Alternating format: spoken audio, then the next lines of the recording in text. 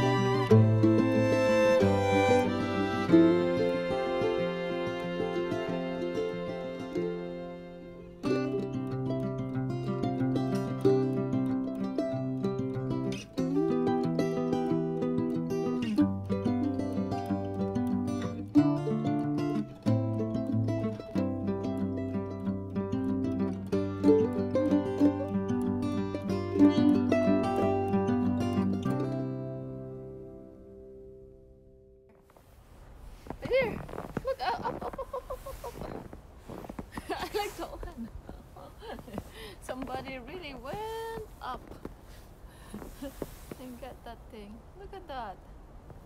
Wow.